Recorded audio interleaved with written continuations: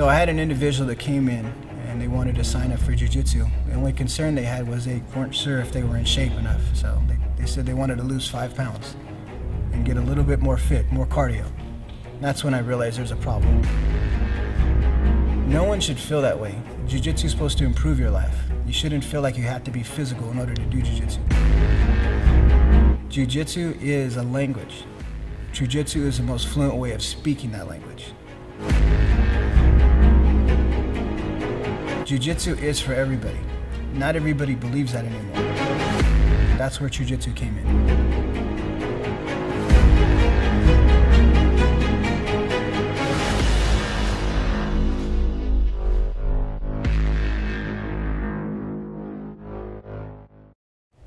So you have very well-rounded jiu-jitsu, a broad knowledge of all the positions, but there's one that you are better at than anybody I know, and that's the reverse half guard position. So I want to look at a few of your competition videos. We have 3 videos here to look at. Maybe you can just talk about what's going on. This first one, you're facing Michael Lange, another fantastic competitor. Let's just, so it starts off in a double guard pull. Let's move forward a little bit. So double guard pull position, obviously both of you guys have a great guard. And here, are you trying to coax him into your half guard? Yeah, I think from what I remember, I think this is like at the semifinals. What is this tournament? It looks like 2008. 2008. Yes, this match I think I was trying to pull him to my guard, engage on my game. He's one of the best guys, in my opinion, on the lightweight history, and he accomplished so many. He's a great champion, great guy, and his guard is really good. So I was trying to bring him on top of me to play my guard instead of go to his guard at that time. Right. So this is regular half guard right now, not quite reverse half guard, but we'll see how he ends up in your strong position. So here you're gripping his pants or his ankle tight, keeping him trapped in half guard. Yeah, he's putting a lot of pressure there, trying to free his leg, extending his whole body. I was trying to keep his feet in between my legs, so he's squeezing my legs and also grabbing with my hand. Also you have his collar grip, and now he steps over to the reverse half guard position. Yeah, that position there, I like a lot this position. In the beginning I used to play a lot half guard, and one of the ways that they used to escape the half guard was going to the reverse half guard. Yep. And then I started developing ways to sweep people from there as well. Like you just did. Yeah, spending a lot of time there. And today a lot of the setups that I use is to bring them to the reverse half guard more than stay on the deep half guard. And I see, and we will see later, that sometimes your opponent goes for the reverse half guard, and sometimes you push them into that position. Yes. Now you're going for a foot lock.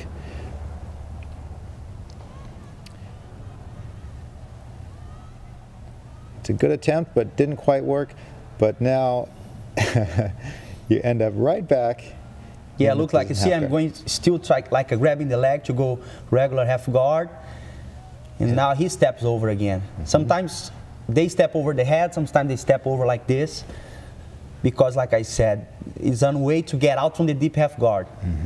And a lot of people, they do well on top of on this position. They manage to pass the guard.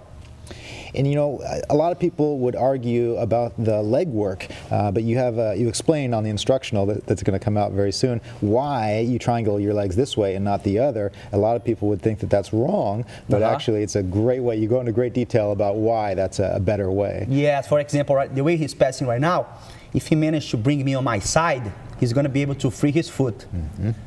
And that left leg there, which it's like keeps me flat, so he don't turn me, so it maintains the control of the guard.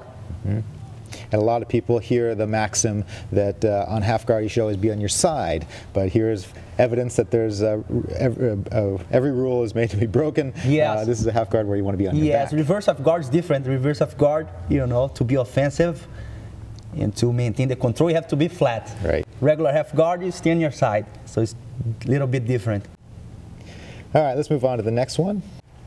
Okay, and here you are at the 2012 Pans facing off against Rodrigo Caporal, another strong competitor.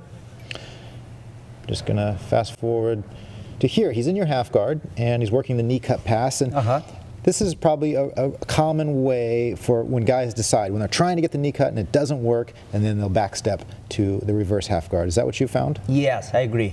So this position there, you know, I feel comfortable from the bottom over there. And a lot of people, they step like this. They move up because they want to get away from that traditional half guard with the lapel in between the legs. And most people would think that the guy on top is in a superior position here. Yes. The reason they change, they think this is a better spot. On my case, I like them to go there. You know, I try to work the previous guard. If it works, great. But if they decided to move to that side over there, I also like. So I also let them go and adjust myself to work from there. Right. And don't get us wrong, sometimes that can be a good way to pass the guard, to backstep. Yes, yes. For sure. But when you practice this a lot, you realize that it's not necessarily a bad position for the guy in the bottom if you follow all the instructions. Now here, Caporal is going for your arm. Were you worried about that? He's trying to free the leg.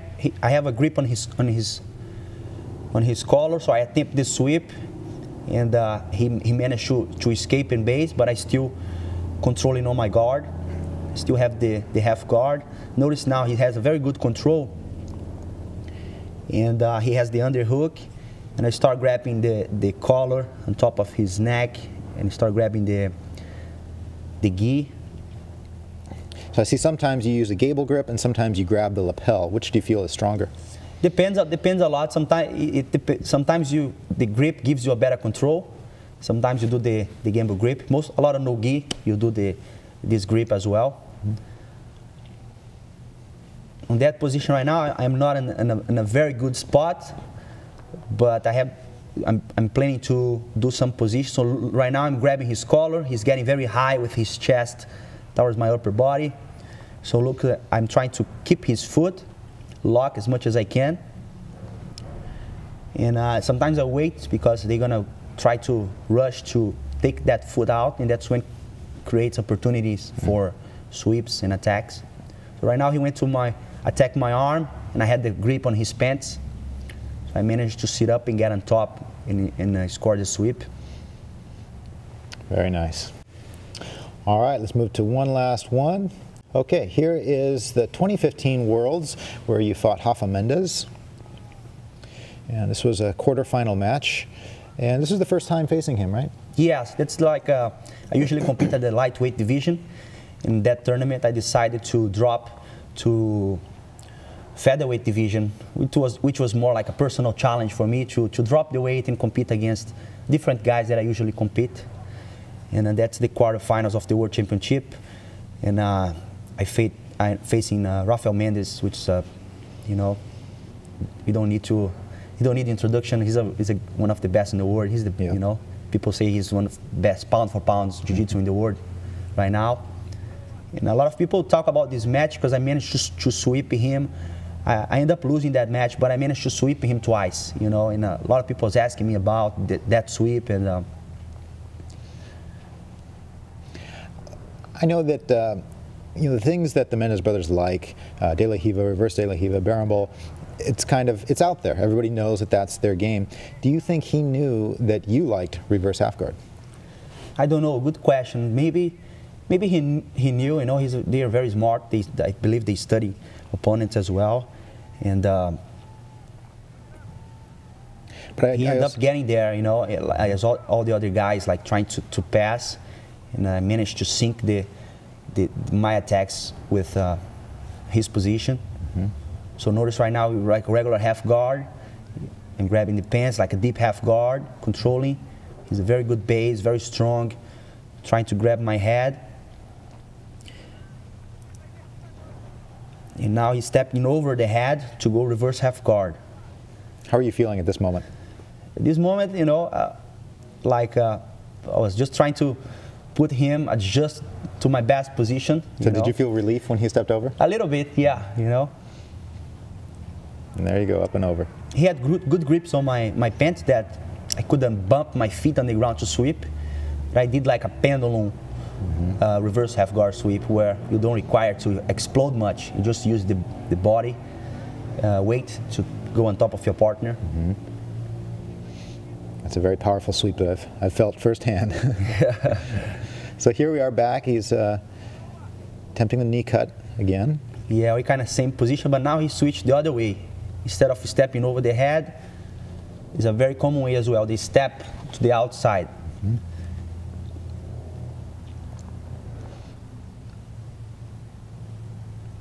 at this point, are you trying to just keep him in that position? Yes, I was trying to keep his leg there and not giving any underhooks. He was going back and forth from one side to the other. And now he's back to like a regular half guard where I had his foot. So I keep my arms together for no underhooks. So now he steps over the head again. And I'm locking the foot, locking the legs. He has a very good grips under the legs.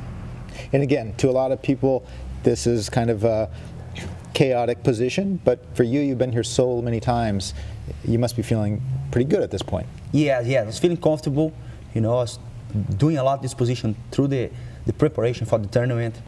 I recognize as one of the stronger positions on my game, so before big tournaments like this, I try to expend a lot of time doing specific trainings. So as far as right now, at that moment on the fight, I was feeling very comfortable. He was doing very smart things, which is grabbing my leg, like right now, wrapping my leg with the grip, which makes it harder for me to bump my feet on the ground. But as you can see, I use like a pendulum rolling backwards to go on top instead of the bump, the traditional, the bump that I use over there. To get on top again. A very technical move. You don't require any strength or anything. You just, as you could see, you just roll over your back and you bring your opponent's weight first, and then you follow. Cool. Well, thank you very much for sharing those positions with us. And just to recap, you said that you formulated this because you've always liked half guard, and then you moved to deep half guard.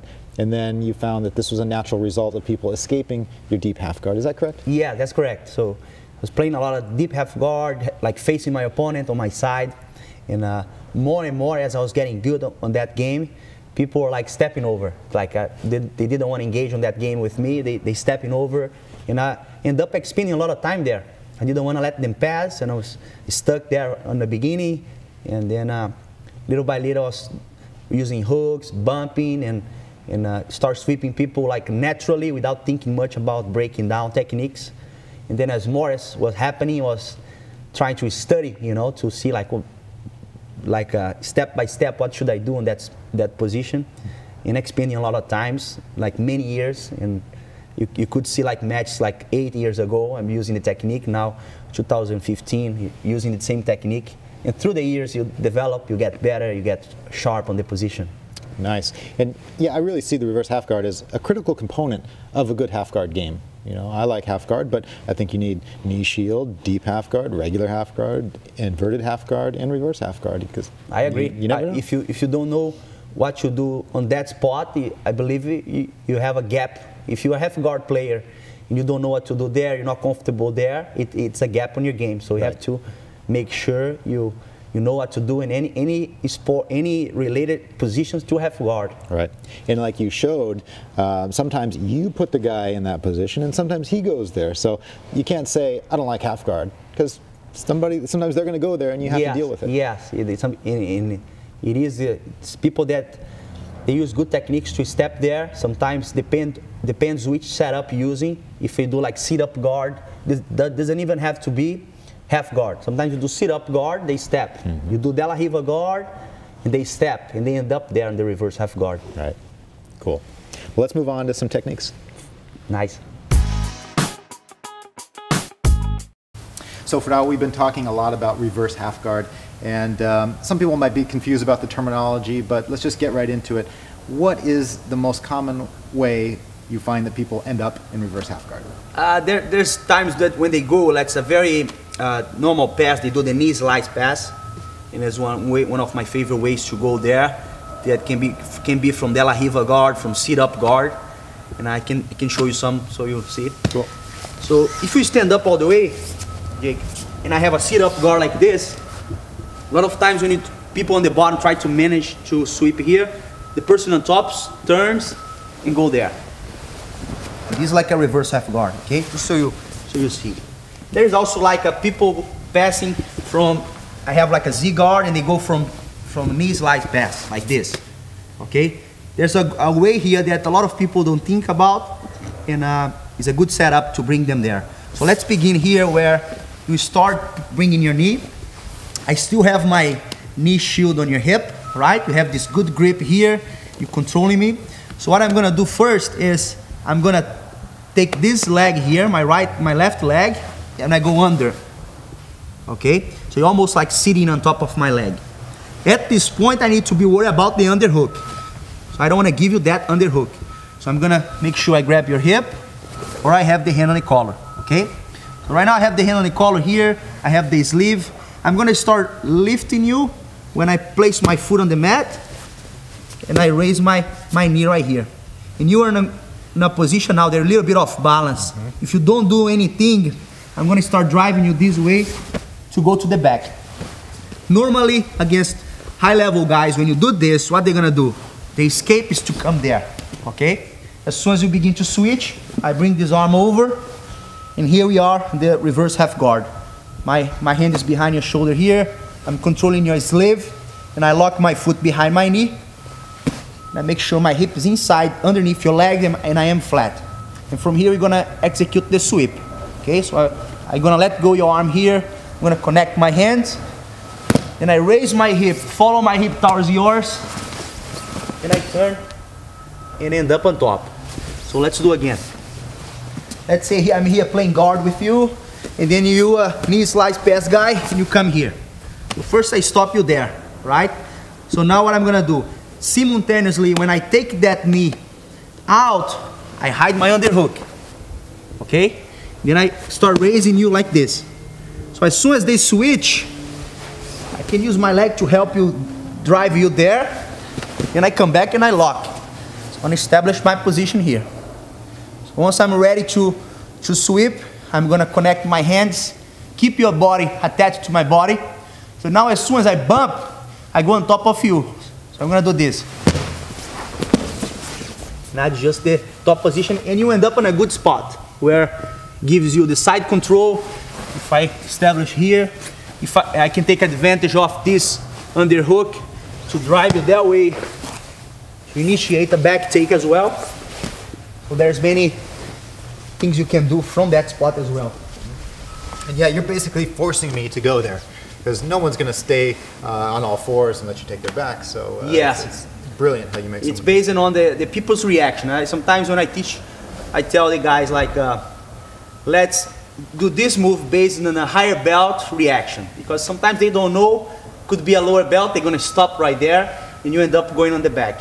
But I believe if it's a black belt level guy, they would step in order to maintain the top position, and syncs well with this technique. Cool. See you one last time. Full speed.